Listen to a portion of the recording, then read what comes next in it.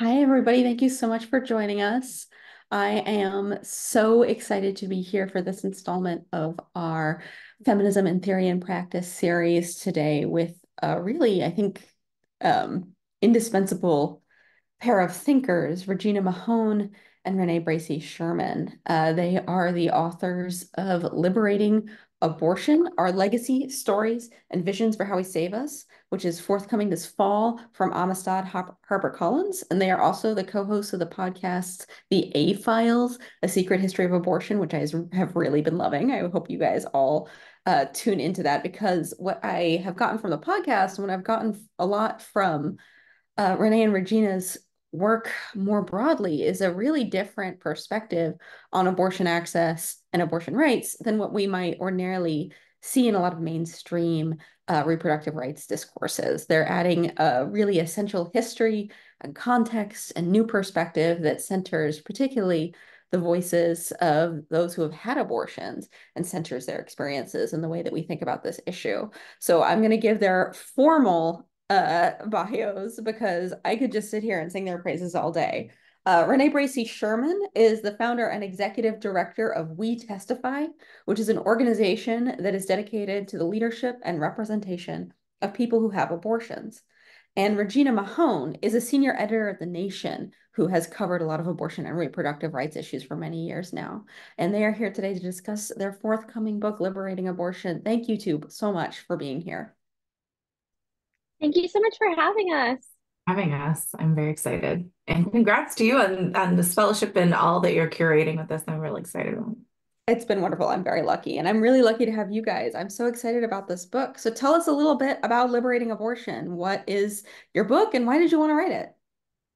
Sure, I can start, but because we went through like for folks who've written books before, you go through like 14 different versions of your subtitle. So it's Liberating Abortion, Claiming Our History, Sharing Our Stories, and Building the Reproductive Future That We Deserve. And we're so excited about it and so excited to talk about it today with you all. So for me, what really brought me to this book and to this project is my abortion. Because when I had that abortion, I realized that I wanted to become a mom. And to say that it was confusing at that moment is putting it lightly. I didn't really understand all the feelings that I was having at the time. And we talk about this on our podcast too, the A Files, The Secret History of Abortion. But I didn't have any doubts at all about my decision.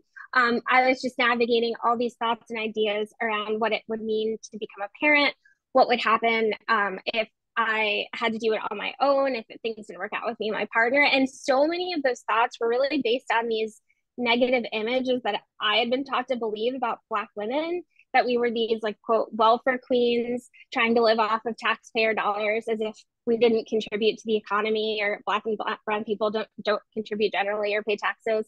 And it's really wild to think back on that time because I was 29. I had a decent job, a salary. I had my own apartment, all the things you're supposed to have, right? When you decide to have children, like a job, apartment, all these things that society tells us we need, even though that's not the case at all for a lot of people. But still, I felt like it wasn't enough to parent without feeling like I would have to struggle. And so I do, when I think about that time and we write about it in the book, I get really sad because I know so many other Black women and people of color feel that way.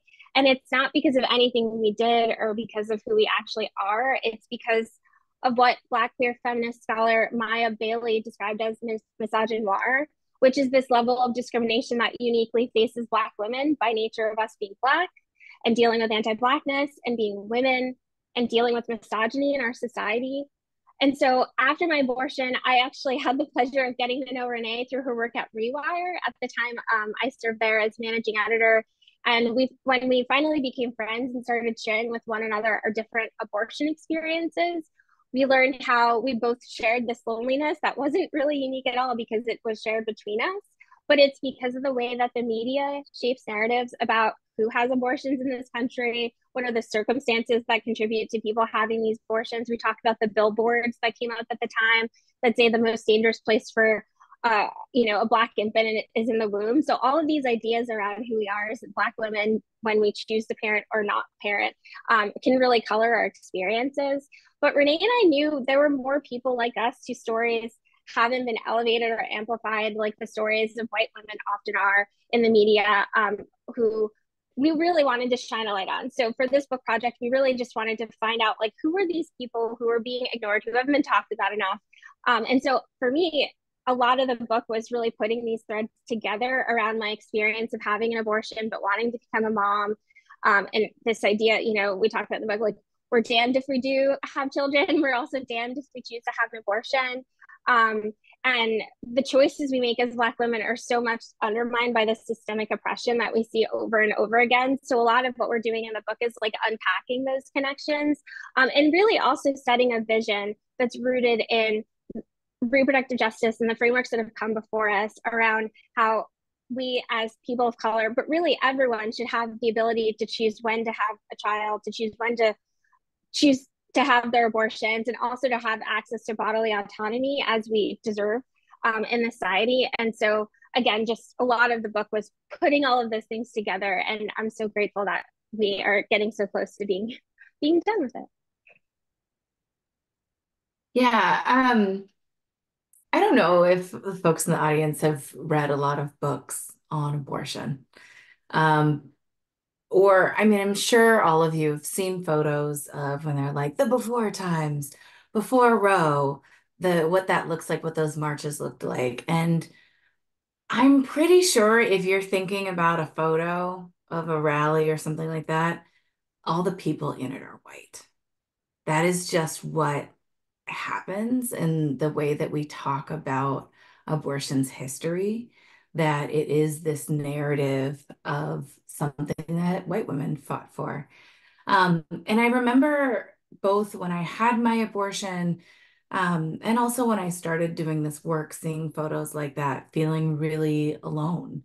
When I had my abortion at 19, the only celebs people that I knew who had an abortion.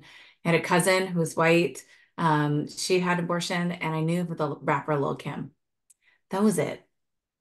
Everything else I'd heard of people talking about abortion, it was often a white woman talking head versus a white man talking head arguing about it. And it didn't feel like my experience. So I started doing abortion storytelling work over 10 years ago now. And it really brought me this opportunity to connect to other people who've had abortions, and that just exploded something in me and took so much weight off of me and felt so beautiful. But it still also, there was a piece of it that felt incomplete, because I'd be reading these books on the history of abortion, or people would talk about the past, pre-Roe, and it was always just like what white women were doing. And like, I know we all know Margaret Sanger exists and what she's been doing. We all, probably a lot of people, if you care about abortion, you probably heard about Madame Estelle. But I was like, where are the folks of color who did that work too? It couldn't have just been the two of them. There are a million abortions a year. I think there's no way, right? And so what, we really wanted to think about is, how do we build a story both of what abortion looked like then, and also what does it look like now for folks of color, and how to rewrite ourselves back into the story. And one of the things that I just always thought was so beautiful is being able to retell stories that, I came into the movement like hearing, like the story of Jane, the folks who were providing abortions pre-Roe, hearing that story. And I'm so amazed at the work that they did. And then also in our book, being able to retell that story from the perspective of two Black women who were part of Jane, one of whom has never been public about her abortion story before. And so I think being able to tell the true story of abortion has been just an honor and a privilege. And I think what's most exciting about our book is that, I'm sure a lot of you think you know a lot about abortion, and you probably do. But also, you've only been told half the story if you don't hear the piece about what folks of color have been doing for centuries and are doing now to liberate abortion into whatever we step into next. I love this. I love this, the courage and inventiveness and determination you guys have brought to filling in these gaps and to providing the resources and the storytelling that would have been really useful, like Regina, when you were feeling what you described as loneliness, right? As is a specific kind of what this philosopher Jill Stauffer calls ethical loneliness, about when you do not see your own experiences recounted in, ethical understandings and historical understandings of an issue. So let's get a little deeper into what our abortion rights discourses have been missing. What is this history and this like vast, like unspoken array of experiences that a lot of our received wisdom about this issue like doesn't account for? Yeah, I want to talk about abortion stigma and media portrayals, because you talked about and echoing my sharing about feeling lonely, but also the stories that we see don't, as Renee was saying, like don't always reflect our experiences, and that has so much to do with not just the legislation and things like that, but also like news media. And so as someone who's on the journalism side, like I want to just bring in my folks and like just to have a moment of reflection about what we've been doing, because it's been happening for a really long time. So historically, newspapers, news reporters have done the work of the anti-abortion movement by sensationalizing the issue of abortion rather than talking about it as healthcare, and the very real and justified reasons why people of all types, right? Like everyone has abortions. And as Renee likes to say, like if you haven't had one yet, you might still. So like don't discount like we all have them, and all of our stories are important. So these newspapers and reporters of the time before and after Roe understood that these sensationalized stories would sell more papers. And so they published these crude headlines about women's deaths and arrests, perpetuating so much stigma about the issue that we all continue to feel today. And I just want to take a moment to say, like, capitalism is the through line for all of this, and we talk a lot about it in our book. But these newspapers who are printing stigma because news sells, but then there's also like the healthcare systems that are failing to properly treat people because there's this lack of financial incentive, and it's really awful. But just to get back on track with the news media, so we're still seeing this motive to report stories that would shock people when the reality is so many abortion stories are actually mundane. Like if we told the stories of the majority of people who have abortion, we'd be putting people to sleep. And so instead of telling those stories, we're looking for these like breakthrough stories. But when we take a step back and look at how we actually shape people's perceptions of abortion, it means that we might actually be presenting like fallacies. So, for example, Leslie Reagan talks about in her book, When Abortion Was a Crime, how a lot of the stories in the early 1900s were of unwed women having abortions, when in fact, like the majority of people at that time who were having abortions were people who were married. But people would think like, oh, well, only unwed women, so creating these characters of people who having abortions, so it makes it easier to then say, well, unwed women shouldn't be able to have abortions, or unwed women don't deserve access to contraception. Like all of these things are connected. So I just want to say all of that to say, like, we as journalists also really have to think critically about the coverage that we do, even taking time to step back and think about the stories we're telling and the narratives we're feeding into that don't represent the majority of the people having abortions. I mean, I was just like shocked at the way that these stories that we're reading in the book, that we included in the book, the news media, and the way that they have continued to covered abortion, and how we've continued to do that. And so I just wanted to call attention to it, because I do think it's a really important part of our history that can get missed when we're talking about the perceptions of abortion and who has abortion. I think one thing that's really critical in this moment, in particular, but also throughout the entire history of abortion, is this through line of anti-Blackness and criminalization. And I think a lot of people don't see it, because anti-Blackness is the air that we breathe. We live in a very carceral system, which means that we live in a society in which we think about the solution to someone doing something that we may not agree with or we don't like is to put them in jail. And so instead of maybe figuring out why is someone sleeping on a park bench, or why is someone stealing this bread, we just throw them in jail for doing those things, instead of saying, saying, oh, maybe it's they have nowhere else to sleep. Let's get them a house. Oh, maybe they don't have the money for this bread. That's why they're stealing it. Oh, let's get them some food, right? And we're doing the same thing when it comes to pregnancy. We are saying if somebody is self-managing an abortion or they, are using drugs or something during their pregnancy, right? Instead of saying, hey, let's figure out what's going on. Oh, maybe they weren't able to get the abortion that they needed at that time. We're throwing them in jail. That is something that is coming back from the pre-Roe days, but in a way that we've never seen before. Because prior to, they would sort of arrest the providers or, they make them pay a fine, slap on the wrist, things like that. Now they're actually jailing the people who have abortions. And that's disproportionately impacting people of color, in particular, Black people whose lives are simply policed because they do not, by nature of who they are, adhere to whiteness and white society and whatever those things are, right? And we knew that was happening now, but what was interesting to look at throughout history was to look at the way that when you see a rising up of abortion restrictions, at that exact same time, you're seeing it, there's backlash to Black liberation and Black people getting free. So the first abortion restrictions happen in the or some of the first ones that they started enforcing are in the 1860s. If anyone remembers what was happening in the 1860s, well, it was the end of slavery.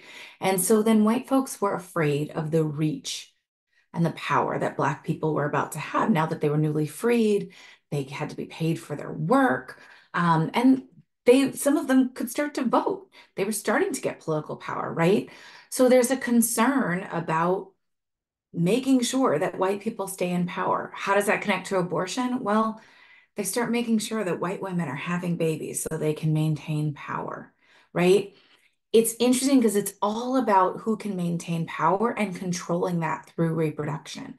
At the same time, as we talk about in the book, you see a lot of pushing for eugenics policies and complaining about, the size of Black and brown people's families, all of those things, genocide, sterilization, right? All of that is happening at the same time, again, to artificially keep the white population high and in power and control people of color.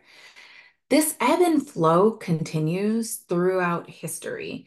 When you also look at when abortion rights were legalized nationwide at the Supreme Court, it was in 1973. What had just happened? You had the civil rights movement. You had women trying to work outside of the home, wanting their own credit cards.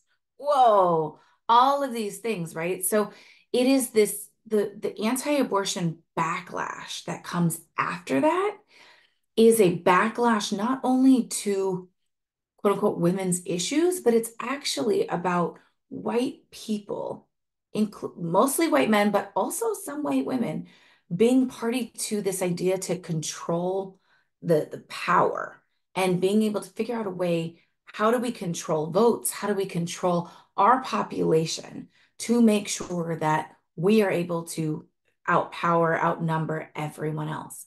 Again, you see it now, right? We saw a lot of the abortion restrictions at the exact same time as Obama was elected.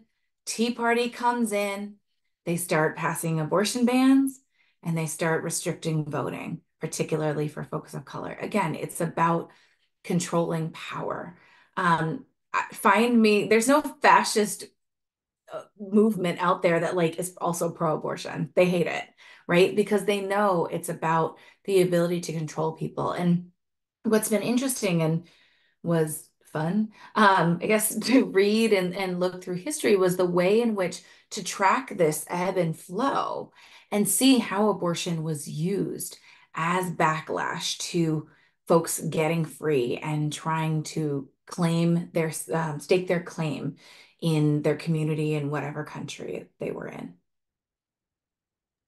I remember, Renee, do you remember when we were at your cousin's house and we had all the sticky post-it notes and we basically mapped out with different color sticky notes? everything that was happening, and then the anti-abortion backlash and everything that was happening. And it's really, so I think there's photos of it, not that we're including it in the book, but yeah, but Ebb and it's flow. truly, it's truly an ebb and flow. And one of the stories, because I do want to share a story, one of the stories that's really stuck out to me, and really the way that race and class intersect with these anti-abortion bans, is the story of Rosie Jimenez, especially because for so long we've believed certain things about the story and also what the solutions are to addressing what happened with Rosie. But in a lot of ways, the research we've seen, like, it actually doesn't go, like, our solutions do not go deeper. They really do not get to the heart of what's happening and what happened.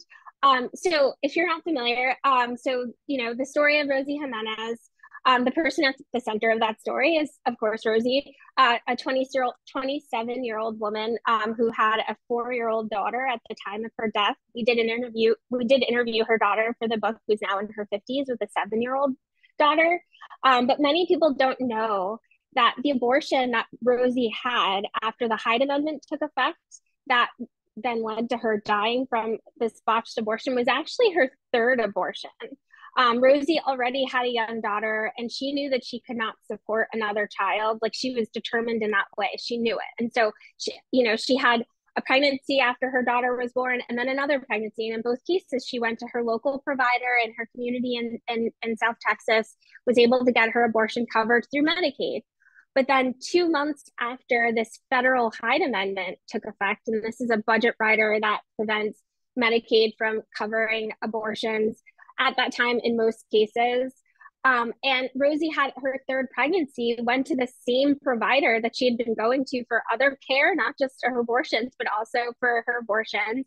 And that doctor was basically just like, I can't help you, because it doesn't, unless you can pay the full price, like, I can't help you, and just kind of turned her away. And to what Renee was saying earlier, like, we never really acknowledged the fact that, like, it should be universally acknowledged that we all deserve healthcare, and people should not be turned away because of how much money they make or what the color of their skin is. But that has been the case in this country historically. And so we know the Hyde Amendment is part of, as I mentioned, Medicaid. And the rot in this Medicaid system is due to the fact that it was modeled after the welfare program. And Renee talked about this a little bit, but lawmakers were doing everything they could to try to prevent Black and brown people from enrolling, or to kick them off the rolls if they were enrolled. So, for example, if you were a Black unwed mother in a household with a man and children, you weren't eligible in some states for Medicaid, because of the way they set up this program, where states could dictate, the certain degree to which people could be eligible. And the states with the most people of color in the South often tend to be the ones with the most, restrictions, the most ridiculous restrictions. And so politicians all the time, but historically with this Hyde Amendment, were using anti-Blackness in these laws. And so, of course, Hyde was no different. And we write in the book about how these are entitlement programs, and the people in them are then painted as undeserving. So again, lawmakers have an excuse. Well, you don't make enough money, therefore I can decide to what degree you are actually treated or are forced to die because you can't get the care that you seek, because we don't think you deserve the best care. You have to go to these other clinics that are designed specifically for you and the class that you're in. So we point out in the book, to make this longer story shorter, but we pointed out in the book how ultimately the movement has been pushing for a very long time to end the Hyde Amendment through things like the EACH Act, the Federal EACH Act. And while that would be amazing to actually end the Hyde Amendment, it really won't go far enough, because as we saw after Roe with the Janes and other activists of the time, radical activists of the time, saying that, ultimately people who have abortion should be in control of when they get those abortions, and shouldn't have to have a doctor decide that, okay, you can get an abortion or you can't. It's like the opposite of Oprah. Like, you can't get an abortion, you can't get an abortion. It shouldn't be like that. The system shouldn't be set up that way. And so ultimately, we really do have to dismantle the healthcare system in this country if we want to do justice for Rosie, to do justice for her daughter and her family, and the people in her lives who lost her because of the Hyde Amendment and because of bans like that. And then the other thing that I thought was interesting when we talked to Monique, her daughter, she did mention this connection with the sex education in this country. And we did talk a lot about the importance of comprehensive sex education and the importance of people being being able to exercise the right to sexual freedom, but just the way that sex education isn't taught in our communities. It's not knowledge that's regularly shared between parents, between children. And of course, that's by design. The people who fought like hell to try to get more comprehensive sex education everywhere, not just in the progressive or liberal states, were always, pushed back, or even in the case of the former U.S. Surgeon General, Dr. Joycelyn Elders, forced to resign. But sex education also plays a really huge role in the way that we talk about reproductive health care and what's accessible and what people know about their bodies. And so just focusing on ending the hide is really only just like a part of this bigger story around Rosie that we haven't really been talking about enough in reproductive rights spaces, but also like everywhere, because everyone should really know about these stories that we tell in our book. Yeah, Regina, I'm hearing, there's so many different facets that contribute to a lack of abortion access and create abortion stigma. And I always walk away from your work really thinking about the expansiveness of the anti-choice project, right? Like how many different systems they have been able to wield. But, I really love that you guys in your book and in your work focus so much on the role of abortion stigma. And I think those of us who write in this space tend to sort of cleave it into, two separate spheres, right? There's policy and then there's stigma. And policy is material conditions and policy is laws and policy is stuff that you can measure. And stigma is a little harder to identify, right? It's a little more woo-woo. It's a little more difficult to get people to take seriously. And what I love about your work is how clearly both of you really elucidate how these are actually not separate spheres, right? Policy creates stigma and stigma influences policy. Could you tell us a little bit more about your focus on stigma, how you came to talk about it, the role that it plays in your book? Yeah, I think, well, when I do lectures, the way I sort of explain it is that abortion stigma operates on a number of different levels. There's like the institutional, so thinking about maybe a hospital, that it's their policy that they won't provide abortions. There's a legal level, which is, we think about the laws. People see those all the time. Um, then there's media, so that can be news or also what you see on television and film. And then community level, so individuals, maybe how an abortion provider is treated, how someone in a community is treated, also a religious institution, something like that. And then finally, an individual level. So how we treat one another, but also what we think about ourselves. And so stigma, again, is the air that we breathe. Abortion stigma is defined as the idea that abortion is socially and morally unacceptable. And it's then how we show up with anyone that is stigmatized, that is associated with abortion. So we have the individual who has the abortion. They kind of become a little radioactive. We also have abortion providers can be radioactive because they are very close to abortion. But then we also have things like the law indicating this is how you treat this person. This is how we're going to treat you within our state. This is, again, as Farah Diaz-Teo from If One House says when we interviewed them in our book, stigma is how we enact criminalization is how we enact stigma. And so the law is then saying, here's how you treat this person because they had an abortion. Well, you rat them out and get $10,000 for it. We throw them in jail. We throw the providers in jail, right? It's a way of isolating and breaking people up. We get those messages, of course, through the news. When you read a newspaper, how articles frame the story, who's right, who's wrong. And we also get it through when you watch TV. I'm sure a lot of you have seen abortion on television and film. I mean, you've probably seen the abortion scandal episode, right? Or Dirty Dancing. That's a lot of people's favorite, right? You learn about a character having an abortion and you get to see how they are treated. We remember that baby's dad, he's like, I'm not supportive of this is what she did, right? But I showed up for her so that we see him overcoming the stigma. So these are the ways that we teach people how to be and how to treat people. In a way, stigma really works because it makes people not want to share their abortion stories. It makes people not want to help someone when they need an abortion. I mean, I obviously want to get rid of abortion stigma, but I also want to remove the stigma. I would like to, what we talk about is like sort of putting the stigma on people who don't help someone else, people who don't show up. Another piece about it that I think we really grapple with to the story that Regina was telling. So Rosie Jimenez was this young mama in Texas who needed an abortion, and but because she was on Medicaid, um, her insurance, once the Hyde Amendment, the budget rider went through, all of a sudden was not able to use it for her abortion. So she's feeling an enacted stigma because Henry Hyde was like, I don't want any woman to get an abortion, but I can't really stop them. But what I can do is the only vehicle I have is this Medicaid bill, right? So he could then say, any of you who are low income cannot use your health insurance. So then when you can't use your health insurance for something, then you start to feel bad. Like, is this not a good, should I not be doing this?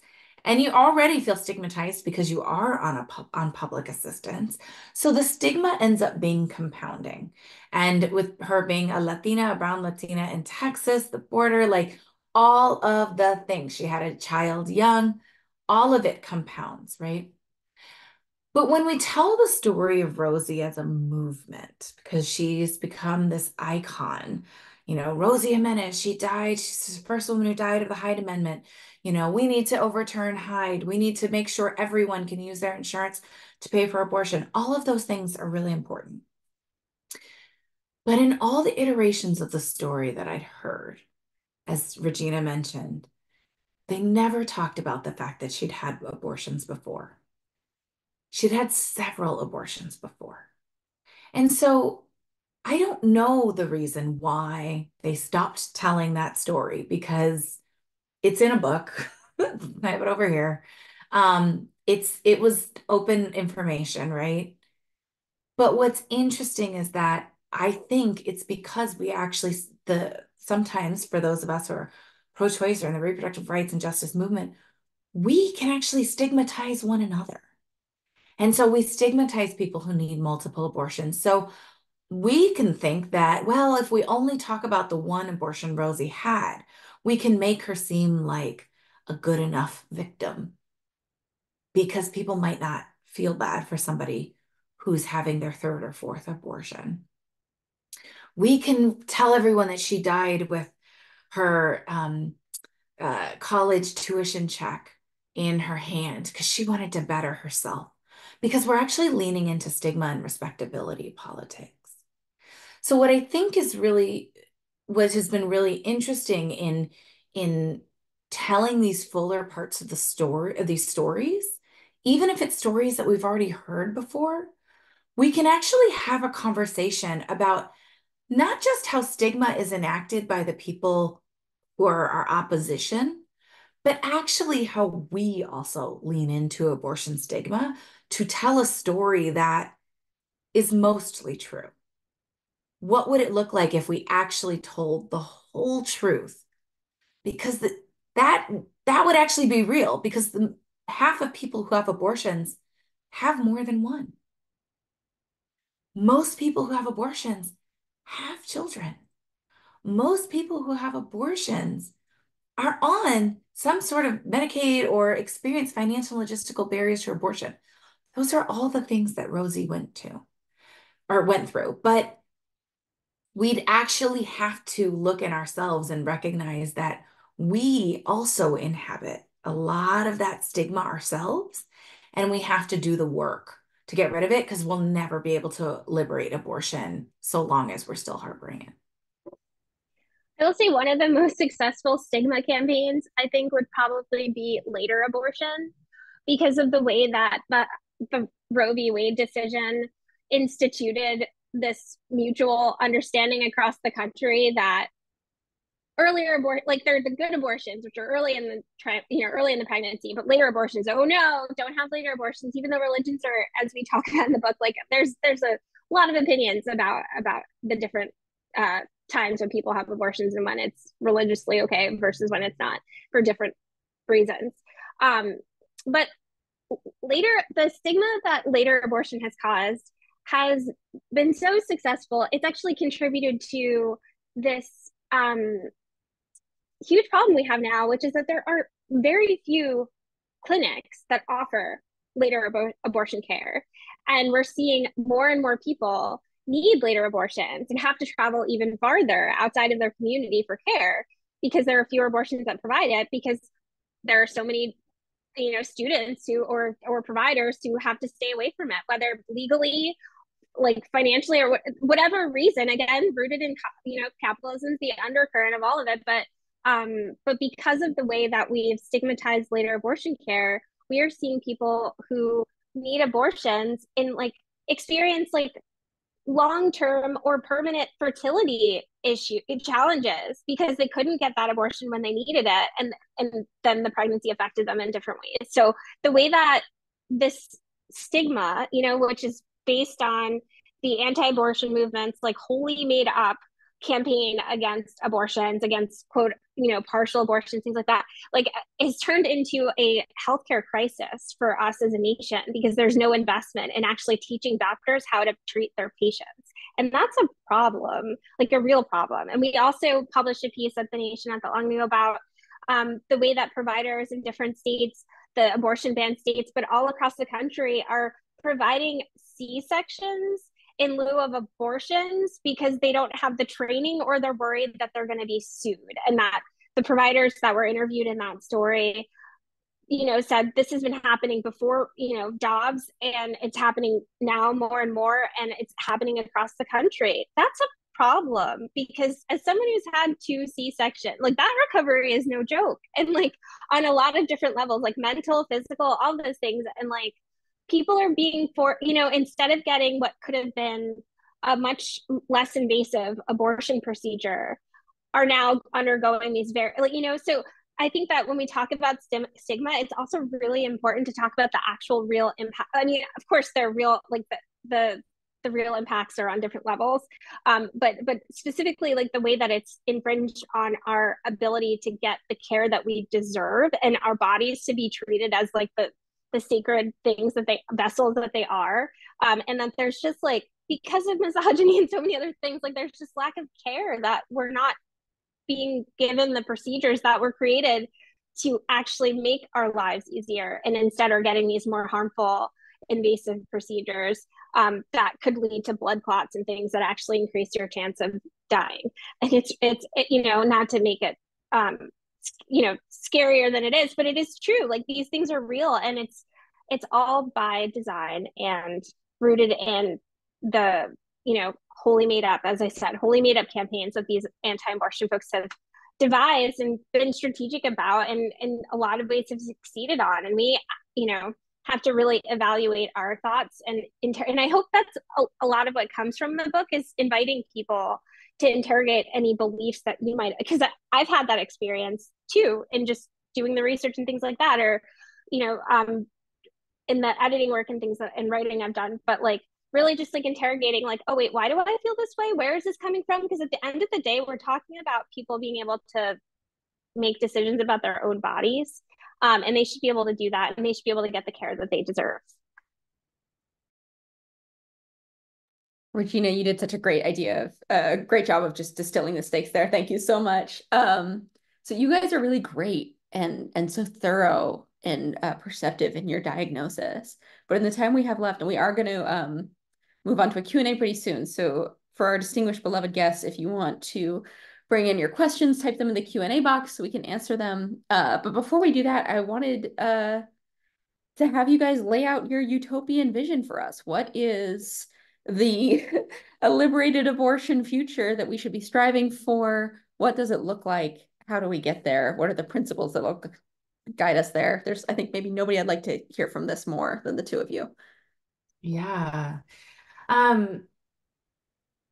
it can feel kind of funny to think about an abortion utopia, or what does liberating abortion even look like when like things are so dire and stressful right now. But and I know there are a lot of calls out there to restore Roe and, well, let's just get back to, how it was before everything was broken. But if like in reading our book, my hope is that you read throughout history and realize that like it was always broken, guys. Like, if we restore Roe, that just means that we're just shifting who gets harmed. So when they're like, oh my gosh, people have to travel for abortions now, people always had to travel for abortions. People who needed later procedures, people who lived in rural areas, so many people have always had to travel for abortions. And what if that wasn't the case? Like, think really big. When you have, I mean, I don't know, you're probably not anticipating that you're gonna have a headache. I'm really sick right now. I'm like sweating and I have a sore throat, right? I didn't plan to have this cold. But I went downstairs right before this and I got a thing of Theraflu and I just made it because, I always have it ready just in case I might get sick. I didn't plan on getting sick. I didn't know I was going to get sick today. Honestly, it just pops up randomly. It happens. What would it look like? We do this often for every other sort of health need. Why do we make people wait to get the care they need for an abortion when we could actually have it before you even need it, right? What would it look like to have abortion pills available at the grocery store and the pharmacy, or, you could order them in the mail, or, just next to the condoms at the corner store or the gas station, right? Like, you could have all of those things, and not just abortion pills, but like Plan B or any sort of reproductive care that you need. What if you could have it before you even need it? So then you don't have to have this scramble. You don't have to freak out. You don't have to stress. What would it look like to take the struggle and the stress out of abortion care and healthcare and pregnancy care overall?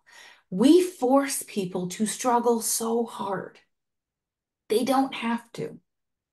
What would it look like if everyone had every single thing that they could possibly need for their pregnancy decisions and for the outcome?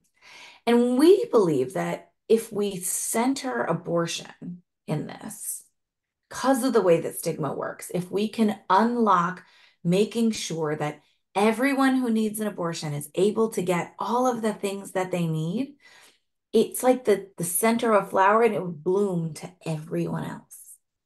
So if all later abortion patients had the care that they need, that's going to impact maternal health care for everyone, pregnancy care for everyone.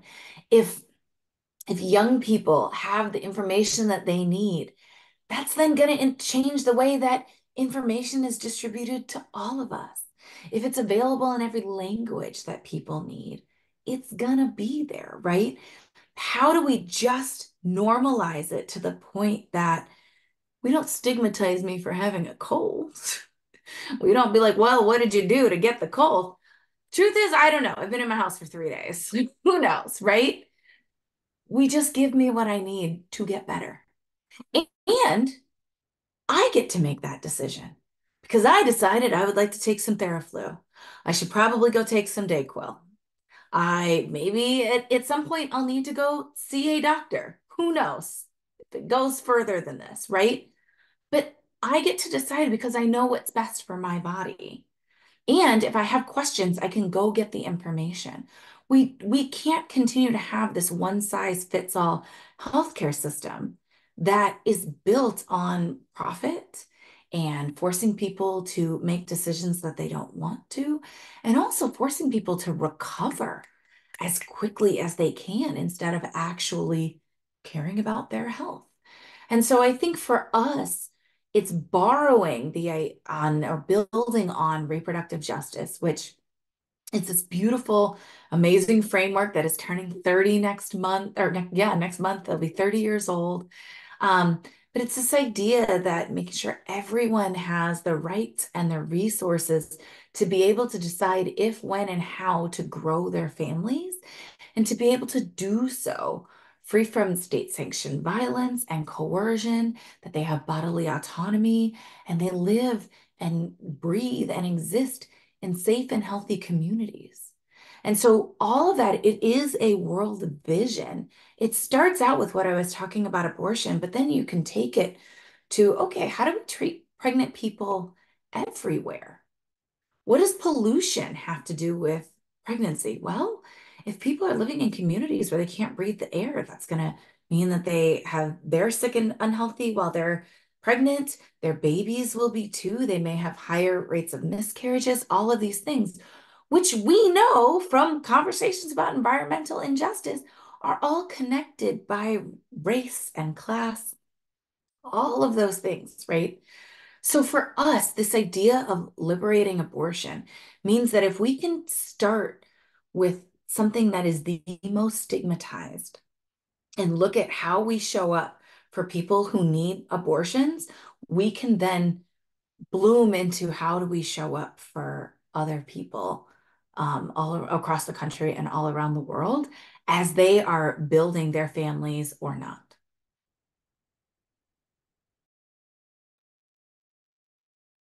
I don't know how to respond to that except, amen.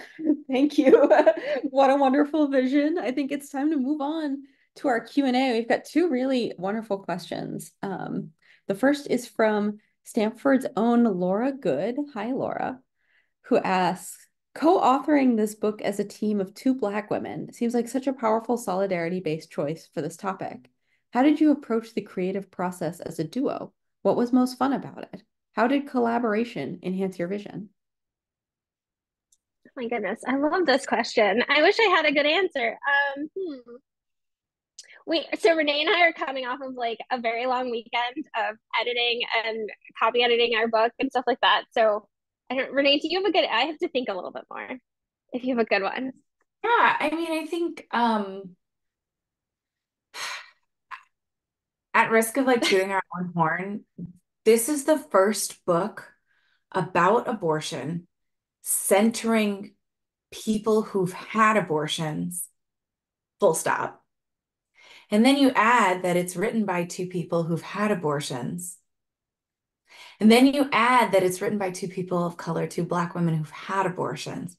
Like it's not been done before, which sounds kind of ridiculous. Like, what? But that's the reality, right? Of how much our stories are not necessarily part of this conversation. And I think having a partner, someone who's been through it, really getting that is huge. The editor who bought the book is a Black woman who had an abortion. The artist who did our cover is a Black woman who had an abortion. Our agent, Black woman who worked in an abortion clinic. I think there's something about the way in which this book, this vision, this story is something that we all have not seen before and needed. And that we're trying to work together to like build this for other Black and brown folks who have these experiences too. And there's so many of the folks that we interviewed who also like never really saw their stories as Mm-hmm. part of the larger conversation. And so being able to create space for them to just like talk about it has been huge. I think what is really so like, Regina has a journalist background. I have a background as an organizer and comms messaging brain. And so there's a lot of thinking about how this issue is talked about in the news and policy. And I work with the people who've had abortions through my organization. We testify. And so we can sort of all pick out the different ways in which this is and is not talked about. And so being able to do that feels really huge. one of the first editors that we met with, she was a white woman. Um, she told us that this book wouldn't sell because she said it was too much. It was trying to do too much. It was too big. People wouldn't really get it. How is it different than the other abortion books out there? And so I think, there was a moment in which we were like, I don't know, should we just give up? But because then we found an agent, it was a Black woman who got it. We found an editor, Black woman who got it. Like, he just, sometimes it just has to be for us, by us. That feels really, really critical. And I will say, like, the first iteration of our book proposal, we weren't really, I think our agent told us to like take off the shackles or whatever the phrase was, but basically like to just allow ourselves to write this book for ourselves, because so much of the writing that we all do is through this lens that is the establishment lens, which isn't always our lens as Black women, isn't always our lens as people of color. And so really taking a moment to say, okay, no, but we can actually write the book that we want to write, like the book that we wish that we had when we were younger, because we both, in so many ways, even though our experiences were different, they were also so similar. And so I think,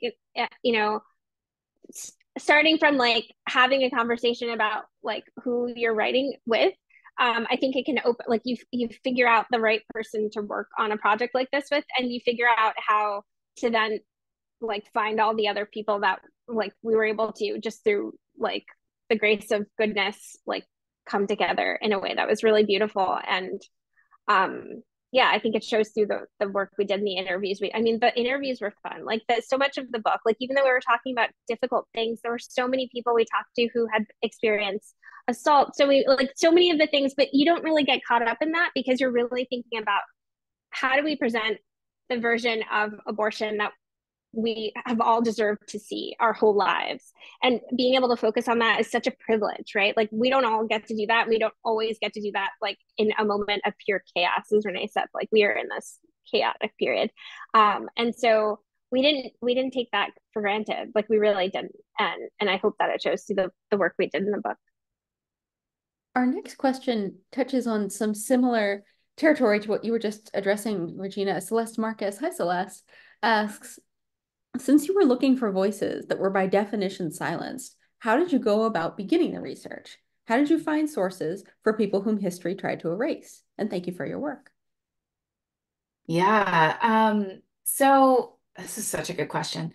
A couple different things, right? Because ironically, we were covering the history of abortion and people of color's experiences with it throughout all of abortion. So we started at like 4500 BCE to now. And so couldn't talk to anybody back then. But what we really wanted to do, what we did is read a lot of books and went and found little things here and there, because there are stuff about folks of color doing this work in the books, but it's so sparse and it's under interrogated, it's under investigated, the stories are undertold or untold. So there was like pieces of that and then bringing it all together.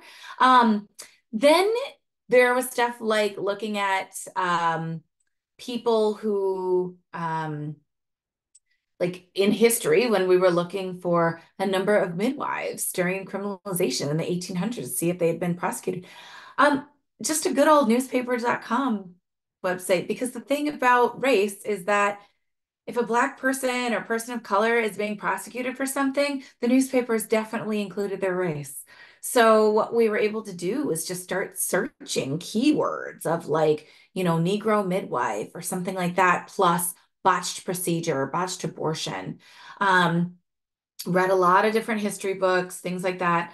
And then as far as like, for example, talking to the two Black women of Jane, one of them was in the documentary, the HBO documentary, The Janes, which if you haven't seen it, it's fantastic. You can see Marie, she's in there.